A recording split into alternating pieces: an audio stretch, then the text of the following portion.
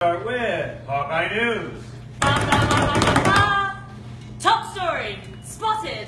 James Manface Murray and Kenesha Sheffy K. Bartley actually entered the water on the staff trip to Beatty Falls. Danger DM may need to be called in to treat Kenesha's frostbite immediately. In other news, Debbie and her quilt of many colours with the pillowcase to match arrived at camp yesterday. Welcome, Debbie.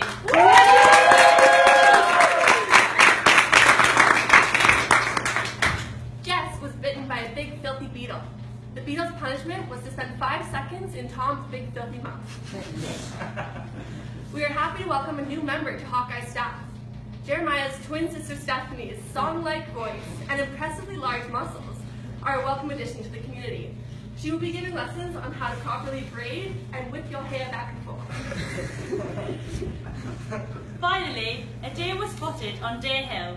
It's being rumoured that this deer led one of the camp chickens to cross the road for the very last time. Aww.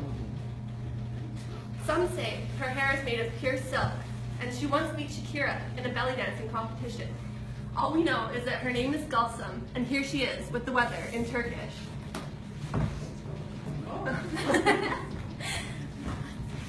Turkish hava bugün çok soğuk olacak. Öğleden sonra bizi yağmur bekliyor. Briefly is very cold and after dinner we rain. Yay!